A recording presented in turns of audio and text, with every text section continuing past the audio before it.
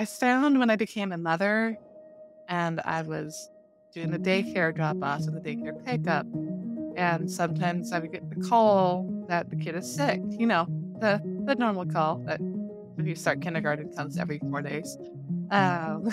This gets kind of hard, but I, I don't know if it was my perception that was holding me back or the perception of people around me was real. And then I was just feeling that and observing it.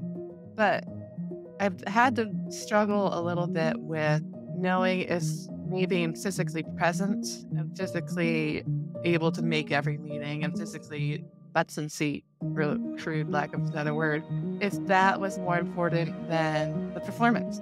Because I knew I was doing a performance. I knew I was putting out great engineering or leading a fantastic team. Once I switched to management, which was about the same time that I had my second kid, I had great feedback from all my employees.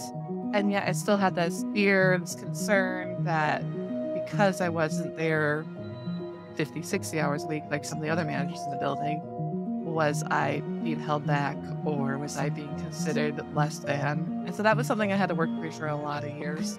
And in the end, I don't know if I just got irreverent or if it was just confidence, but I really let my performance shine for me and didn't worry so much about time on station, for an aerospace term.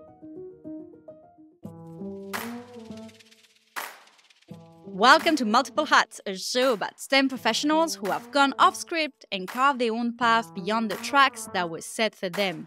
Science, technology, engineering, mathematics, medicine, how they found their why and what it takes to make it happen.